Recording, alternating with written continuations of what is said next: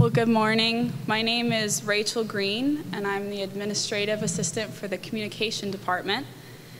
In the few moments I have this morning, I want to share with you how God has kept his promise to be my counselor and to equip me for my future.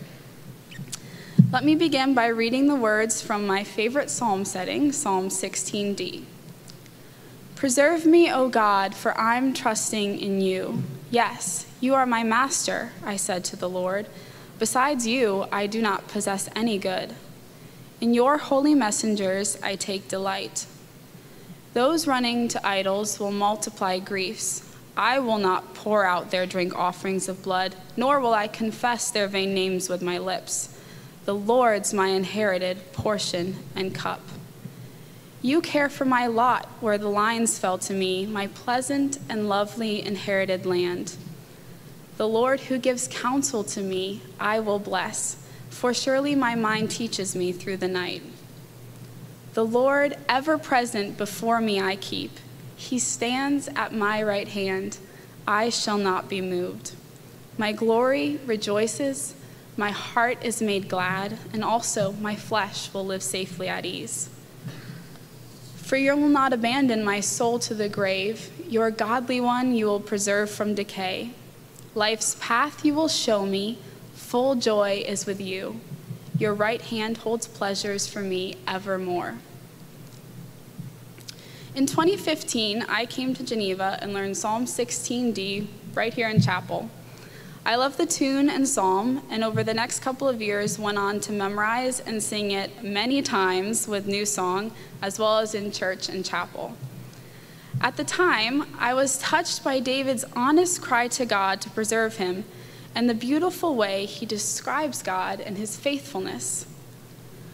While I don't discount the encouragement I got from this psalm in those years, I also don't think I really knew what it was like to cry out with my whole being for God to preserve me, nor could I have guessed how important it would be for me to have these words stored in my heart. In the last 5 years, I have had to learn how to walk faithfully through trials greater than I had ever previously experienced. I have cried out to God to preserve me when I was the loneliest I've ever been. I've cried out many nights, laying awake in too much pain to sleep and with no answers or solutions. I've cried out over the pain of sin and death and its effect on my family. I've cried out asking for renewed joy in my circumstances. I've cried out when things didn't go the way I'd hoped or planned. I've cried out when life was overwhelming and hectic. I've cried out for wisdom, for the strength to endure, for peace and comfort, contentment and purpose. Preserve me, O God, for I'm trusting in you.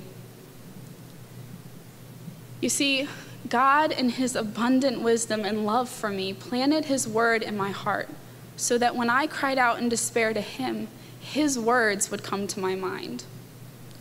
What I found was that by singing through this psalm in my hardest moments, I was able to turn, with David, from crying out to God to declaring who God is for me.